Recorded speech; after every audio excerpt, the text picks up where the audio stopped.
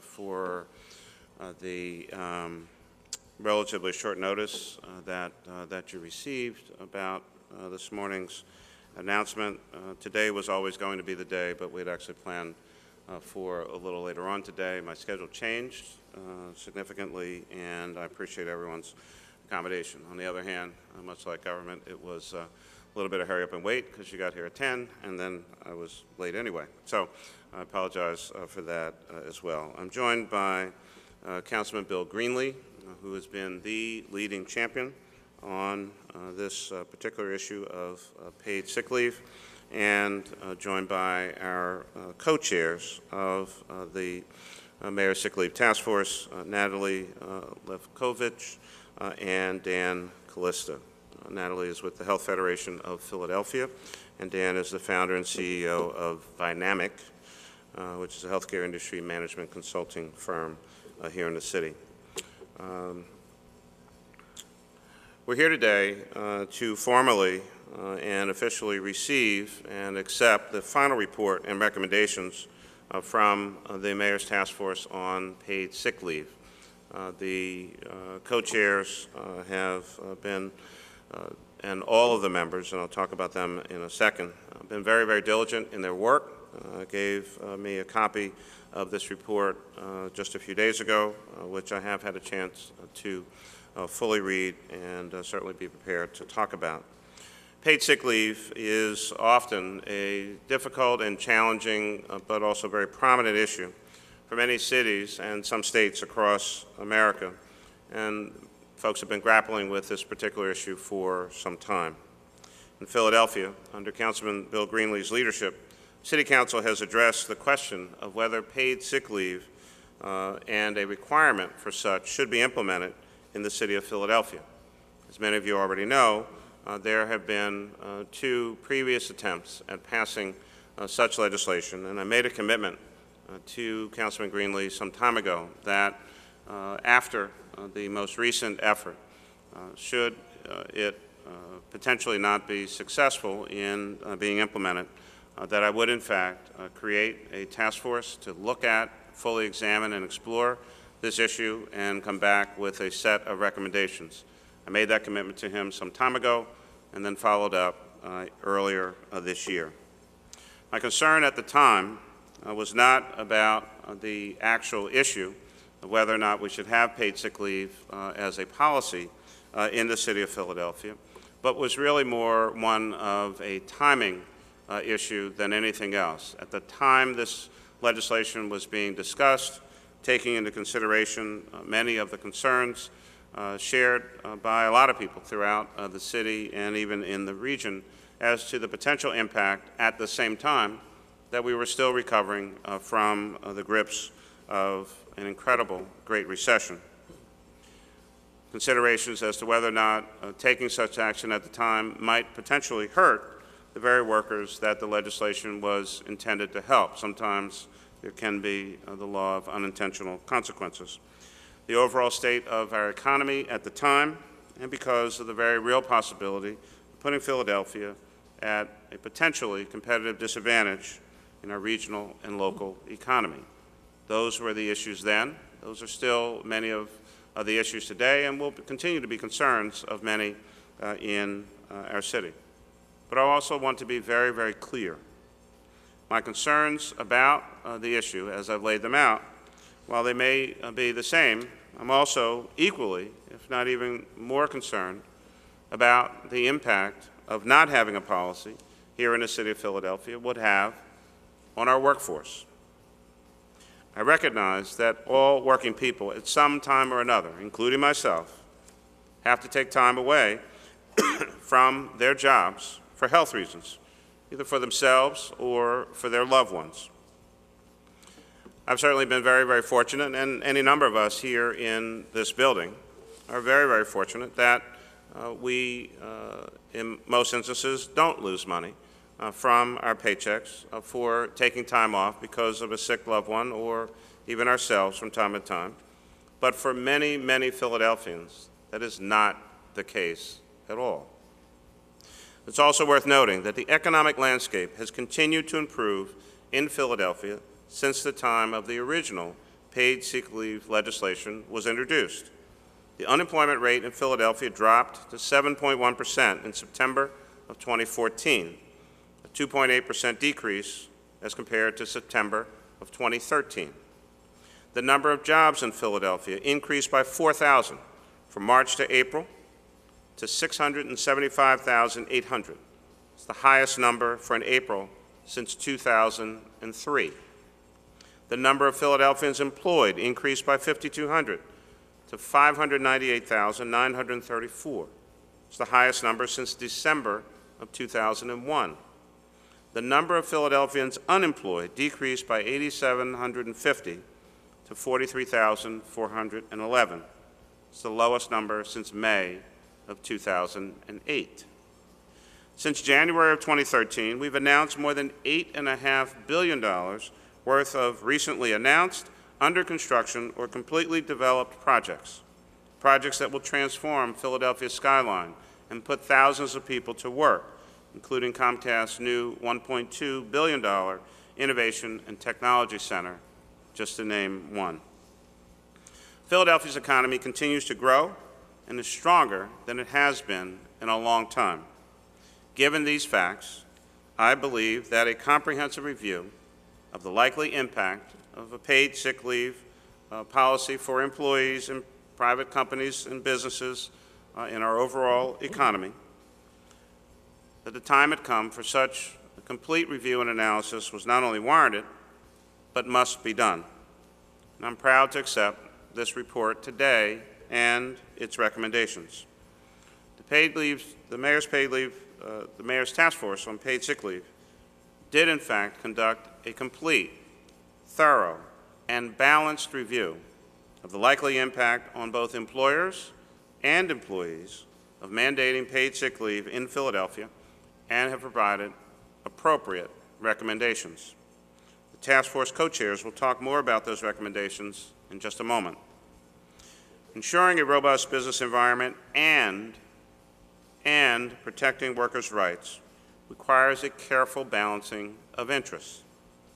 We want to do right by everyone, those who are creating the jobs and those who are also looking for jobs. This report will help inform our next steps for our city, in which my administration will work very closely with Councilman Greenlee's office and, of course, all members of City Council. Once again, I want to thank the members of the task force for their service. Natalie Levkovich, the co-chair, Executive Director, Health Federation of Philadelphia. Dan Callista, co-chair, founder and CEO of Vynamic. Chioma Ezi, Esquire, African Cultural Alliance of North America. Marianne Bellasorte, Vice President of Policy, Strategy and Communications for Pathways, Pennsylvania.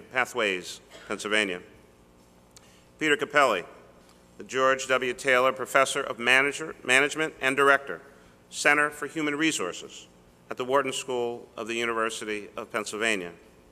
Pete Ellis, the owner of El Fuego. DeWetta Logan, Director and owner of the Smart Beginnings Early Learning Center. Dr. Scott McNeil, Chief Medical Officer, North Philadelphia Health System and Delaware Valley Community Health. Luis Mora, founder and CEO, Fintana.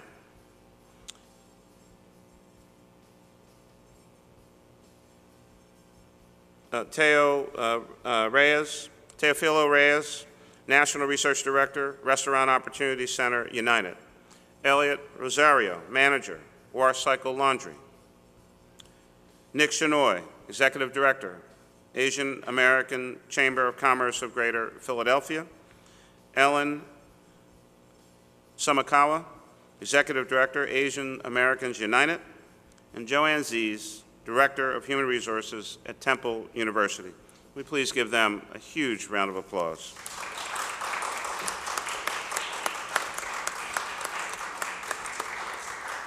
Within our city government, we assembled a team to work with the task force. Jackie Dunn from the Finance Department, Noel Marconi, Councilman Greenlee's office, James Satari, Department of Human Resources, and Greg Waldman from the Commerce Department. And with that, I'll ask Councilman Greenlee to come up for his remarks. Councilman. Okay. Thank you, Mr. Mayor. I just want to first thank the mayor for convening this task force, and certainly to Natalie and Dan, and to all members of the task force and the staff for I know what was your hard work. I know it probably caused some headaches over time, but since this was an unpaid job, even if we had sick leave, you wouldn't have been able to get any paid sick leave. But again, we certainly appreciate it. I know this will form a really strong base for an ordinance to be introduced, and I look forward to working with the mayor on that. And I look for, and in the end, I think the real winners in this are going to be those workers out there who right now do not have paid sick leave, but will be able to join workers, the growing number of workers around the country that have this, what I believe is a very reasonable benefit, and that I think is good for both employees and employers. So again, I look forward to Mr. Mayor being here sometime, hopefully early next year, when you sign that bill. And again, we join the growing number of cities and states around the country that have this law. So again, I thank everybody that's involved, and thank you all for your hard work. And I look forward to moving forward on this issue. Thank you all very much. Thank you, Mr. Mayor. Good morning. At the risk of some redundancy in repeating some of the things that the mayor and the councilman have said, I'd like to share with you some of the process that the task force undertook to carry out its mandate. So first of all, Mayor Nutter, Councilman Greenlee, on behalf of the task force and my fellow co-chair Dan Callista and myself, we're pleased to now formally and officially convey to you the final report of the Paid Sick Leave Task Force. Mr. Mayor, you were recently quoted in the Inquirer as saying that poverty has an impact beyond the individual. It taints our entire city, the economy, education, health and wellness, the housing market, and opportunity. It prevents Philadelphia as a whole from moving forward and being a prosperous place for every citizen. I accepted your invitation to co-chair this task force in large part because I wholeheartedly agree with that statement. Further, I believe that the enactment of paid sick leave policy that is transparent, fair, and inclusive will be an important step in the direction of shared opportunity and an important step toward the greater protection of the public health and quality of life for all our citizens, including our business community. The task force was charged with making a thorough and balanced review of the potential impact of paid sick leave on workers and families, on the public health, on employers and the overall economic climate, and to assess the impact that paid sick leave has had on the now growing number of jurisdictions that have already enacted paid sick leave mandates. Over the course of the last 6 months, the task force has done just that. We, including the members of the task force and staff, met on numerous occasions as a committee of the whole as well as subcommittees, and spent many, many hours in between meetings doing research, drafting preliminary findings and analyses, debating positions, and drafting recommendations. This was not an easy process. However, we're proud of the job we have done and the compromises that we were able to reach. We have all worked hard with genuine conviction to produce this report and now rely on the leadership of you, our policymakers, to make the final decisions in the best interests of all Philadelphians. Thank you for the opportunity to serve. Thank you.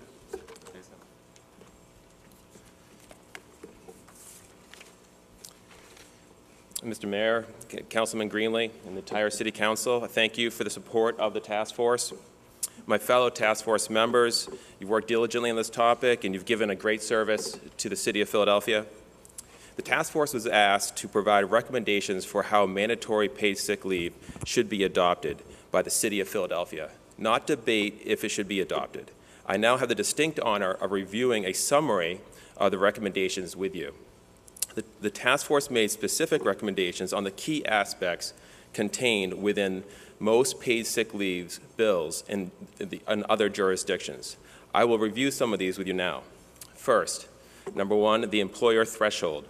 Employer threshold sets the minimum level of employees for an employer to be required to comply with this legislation. First, in order to streamline regulations, the task force recommends eliminating multiple employer tiers. After significant deliberation, the task force ultimately agreed to recommend that after significant deliberation, the task force ultimately agreed to recommend that employers with 15 or more employees will be required to provide paid sick leave for employees. The employer threshold was one of the most challenging topics for the task force. After significant deliberation, the task force created a compromise rather than a consensus. This compromise reflects a balance between covering a significant number of employees while aligning with other business thresholds defined by the government. Second, exemptions. Exemptions refer to those types of workers for whom the task force recommends employers not be required to offer paid sick time. We recommend the following types of workers be exempt: federal and state employees, employees under a collective bargaining agreement, temporary workers less than 90 days, seasonal workers, as well as interns, adjunct faculty academics, independent contractors, pool workers, including per diem hospital workers, part-time employees working on average less than 15 hours per week over a 90-day period. Third, the accrual rate. The accrual rate refers to how paid sick time is earned for the employee. The task force recommends employees earn 1 hour of paid sick leave for every 40 hours worked. Fourth, accrual amounts. Accrual amounts refer to the amount of time employees may accrue and how it may be taken. The task force recommends employees may accrue up to 40 hours per rolling 12-month period of employment. The task force also recommends accrued time may be taken in the smaller of hourly increments or the smallest increment that an employer's payroll system permits. Additionally, the task force also recommends that restaurants may require employees to take their leave in 4-hour increments or the smallest increment permitted by the payroll system. And fifth, existing employer policies. The task force recommends that employers will not be required to change existing policies nor provide additional paid leave if the employer's existing policy satisfies or exceeds the bill's accrual requirements and can be used under the same conditions. This has been an important topic for many large employers. The task force reinforces the condition that no change of practice is required of employers who currently provide paid sick leave or any form of paid time off that can be used for similar purpose. And finally, monitoring and review. I'd like to speak to the ongoing process. We believe that the City of Philadelphia should complete a periodic review to assess compliance, number of employers included, and the impact on employers.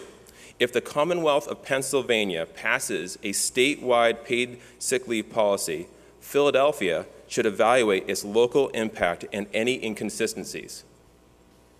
Thank you to the many stakeholders for their active involvement in this process. The task force has given our best effort and worked diligently on behalf of all the citizens of Philadelphia who count on this city to be a vibrant city. Thank you very much. Thank you. Thank you, Dan. Again, to certainly Dan and Natalie and Dan, we thank you, and all of the committee members and all of the city workforce who focus on this particular issue. With that, we'd be glad to try to take any questions that you might have. Steve? Mayor, one of the big differences that I see off the bat is the number of workers covered in this task force report versus the two city council passed bills. If I could have one of the folks explain the differences and why you arrived at that number. You know, as I said in my, the topic of employer threshold was a widely discussed topic, and something that was challenging. It needs to be reinforced that this was a compromise rather than a consensus. And all the task force members and the co-leads, Natalie and I, worked hard on this topic. It was a balance between including as many workers as possible, wanting to have as many workers as possible, at the same time finding a standard business language for a threshold. Defining of small businesses. Is a small business a 5-person company, a 10-person company, a 50-person company? There are some different points of view, and the idea of creating some consistency for businesses as they walk through the maze of legislation was a topic. And how many people make this cover? How is it different all told than the two council task forces? I'll give it to Natalie. So we're working with estimates. There are not good data available to come up with an exact number. But using the data that we had at our disposal, we estimate that approximately 120,000 people will be covered of the estimated 200,000 who currently are not. Other question? Dave?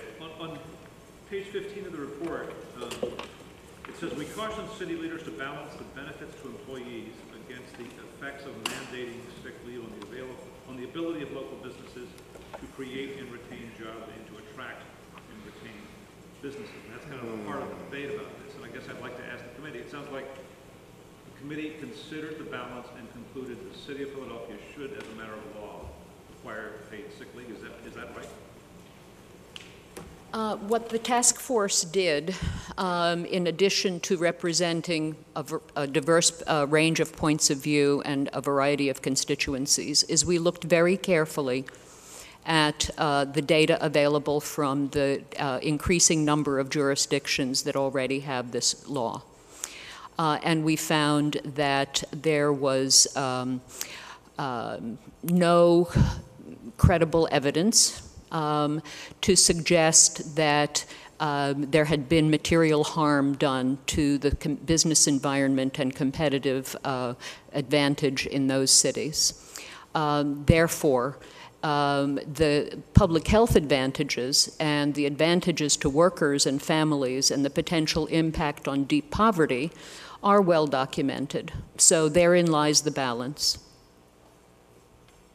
I think Dave. Obviously, I did not participate in the task force work, but this is the kind of caution, that not only you would expect in this report, but in a variety of reports. There's always a balancing of interests at hand, and I think that, as I said to the group with me right now in my office a second ago, what business, in many instances, especially in a local jurisdiction, but I think this is pretty much across the board, what business people want most is certainty. What they rely on is certainty of process, certainty of rules and regulations, certainty of, what do I have to do in order to, start a business, stay in business, grow my business. This is a new thing. And so with at the moment, uncertainty comes discomfort. And so I think that, as Natalie has said, as Dan has said, and as I've tried to articulate a number of times, in an effort to help and support workers for any number of things we've done, we always have to take into consideration either what's the cost, what's the impact, real and perceived, and that we don't want to do things that have an unintended consequence over on the business side that says, that a person says, hey, I just can't deal with it anymore, there's too much stuff going on, and maybe I move, which hurts the same person ultimately that you're trying to help, because now potentially they don't have a job because the business moved. Now, I don't know that anyone is actually going to move as a result of this. But when you look at the number of things that we've done as a government over time, we have raised people's taxes on a number of occasions, either for the city or to support education for our kids. We've also created any number of business tax reduction incentives and programs at the same time. So we're always, doing something to try to help improve the environment, both for workers and for people who are employers. What we can't create is an environment, what we shouldn't create is an environment where we say, we're for jobs, we just don't like businesses. That, of course, makes no sense whatsoever and does no one any good. So there's always a balance, and I appreciate what the task force has done here, and they use the word, that is really a good word. It's not a bad word, especially in the government, which is called compromise, which is called consensus. There's nothing wrong with that. You don't always get all of the aspects that you want, each and every piece, but a good give and take has a person at the end of a process say, I didn't get all the things that I wanted, but I'm okay with this. And it is a good balance, and it is, overall can be a good thing for the city of Philadelphia. But wherever there's uncertainty, people get nervous. Folks here love change, as long as many things can stay the same, right? So that's, yeah.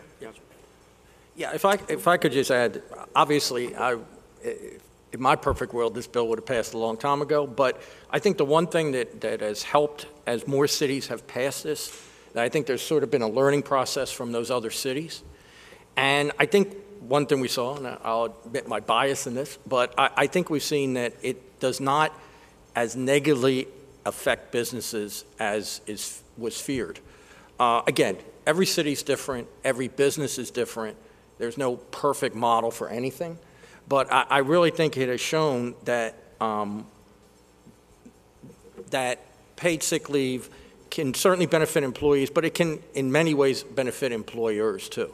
And I think, again, as the mayor said, compromise, and I can't help but throw in here that we have made many compromises over time. I feel like, I think Noel and I feel like contortionists. We've been over backwards so many times to try to get a bill done. So we certainly understand compromise, and we understand what the task force went through, and we keep trying to find that delicate balance to make this work for Philadelphia.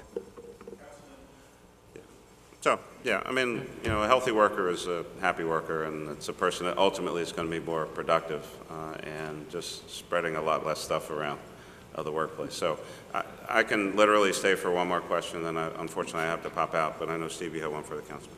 I was just going to ask, appreciating what you said about the art of compromise. Yeah. Where the two council bills depart from this the most, what would be the one component that you'd like to have back?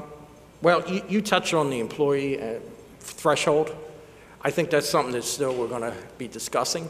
I think one thing we have to realize is, and I understand, again, the impacts on businesses, but every time you raise the threshold, and if you remember, our last bill had it at 5, you affect, we can guess the amount, 15, 20,000 workers, something like that, as you go up in increments of 5. Again, that's not perfect, as Natalie said. The research is a little vague on that.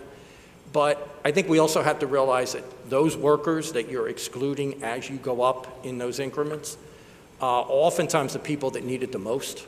They may be lower income. They may not have the benefits that other people have. As I always said, if you go to work dressed like we are right here, you probably have paid sick leave already.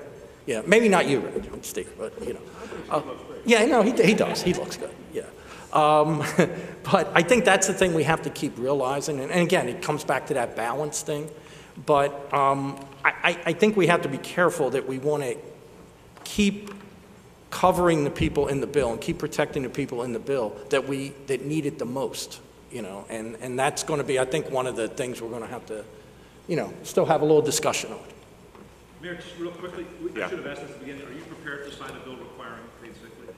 I expect through our discussions this is an excellent blueprint and outline. Many of these recommendations I am certainly fine with. I think, as the councilman knows and I knew for a good while, translating a great report into a piece of legislation, always the challenge of the language, the provisions, the kinds of things the councilman talked about, the employer level and accrual rates and those kinds of issues. the task force clearly got it right. I think in terms of balance, I think they're absolutely in the ballpark of the kind of policy that we should have here in the city, and it is my hope that through our continued discussions and meetings and negotiations, that a bill would come forward that I would be comfortable supporting and signing. Obviously, it still has to go through the legislative process, but I think with the great leadership of Councilman Greenlee, you know, it will be whatever it's going to be with his leadership. It's my expectation that, you know, given the calendar, sometime early next year, that a bill comes forward, ends up on my desk, and I would like to sign a reasonable, rational, consensus-based paid sick leave bill for the city of Philadelphia. This task force has done excellent work. That work needs to be recognized and ultimately, I think, rewarded with a policy that we can reach compromise and consensus on and move the city forward. All right, I got to go. Sorry. Thanks.